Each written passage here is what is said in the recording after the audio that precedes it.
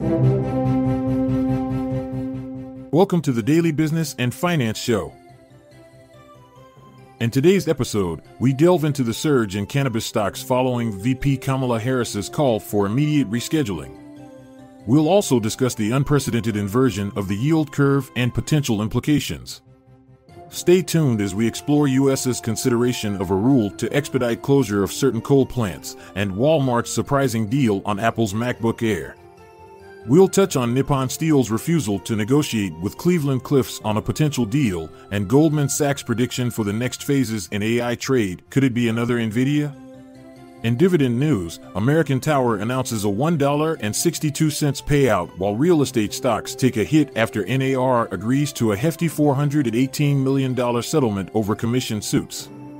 Lastly, don't miss our roundup of top 10 year-to-date large-cap stocks boasting 5% or greater dividend yield. Stay tuned after this short ad break for these stories and more. Stocks in the United States related to marijuana, such as Curaleaf Holdings and Air Wellness, experienced an increase following a statement by Vice President Kamala Harris. She urged the Drug Enforcement Administration to reclassify cannabis as a substance with lower risk. This action is perceived as the most recent attempt by the government to back up this industry. The vice president's remarks were delivered during a gathering with individuals who had been pardoned for offenses linked to cannabis. Yields on U.S. Treasury bonds have seen a significant increase this week, driven by heightened inflation data. The inversion of the yield curve for 2-year and 10-year Treasury bonds has set a new record for consecutive days of inversion. Both are approaching their peak levels from 2024, with the yield on the 2-year bond just below 4.76% and the yield on the 10-year bond nearing an exceedance of 4.35%. This pattern affects fixed income as well as exchange-traded funds focused on treasuries, given that bond prices and yields have an inverse relationship. The administration under President Biden is contemplating a strategy to shut down American coal-fired power plants 2 years ahead of schedule. This move could have significant effects on utilities and coal corporations. The plan would necessitate the early retirement of plants that lack carbon removal technology, which could potentially impact rural electric cooperatives and businesses such as Duke Energy, Southern Company, and Talon Energy. This transition may also influence the stock values of coal producers.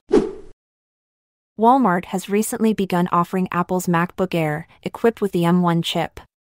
This high-performance system, designed by Apple itself, is priced at $699. This decision is in line with Walmart's approach to provide premium brands to its customers, both in physical stores and online.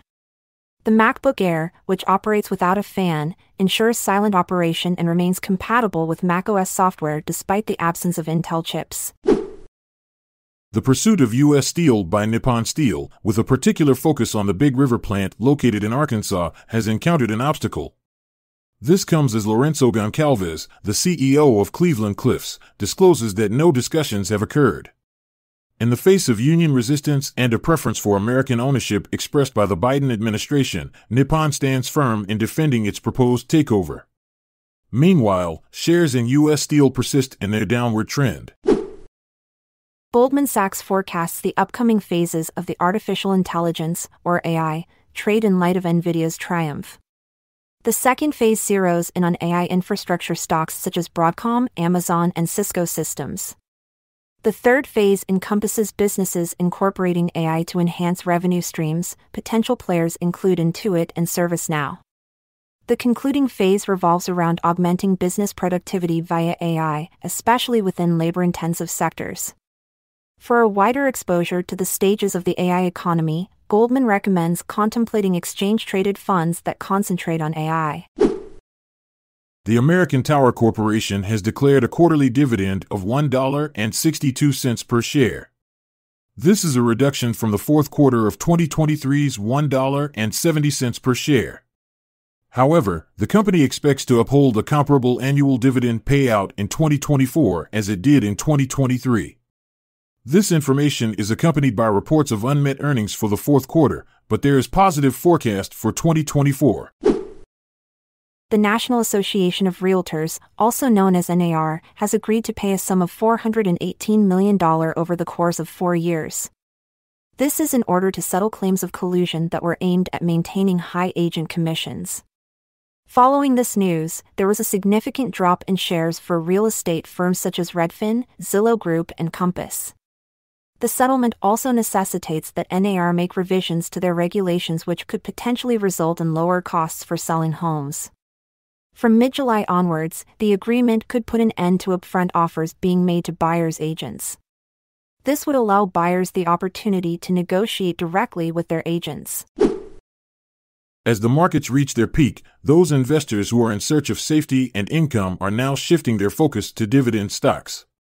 The top 10 performers for the first quarter of 2024, according to Seeking Alpha, include Altria Group, ONIAC Incorporated, NatWest Group, American Financial Group, Barclays Public Limited Company, Western Midstream Partners Limited Partnership, Credicorp Limited, Stellantis NV, Banco Bilbao Vizcaya Argentaria Sociedad Anónima, and joint stock company KSB.KZ.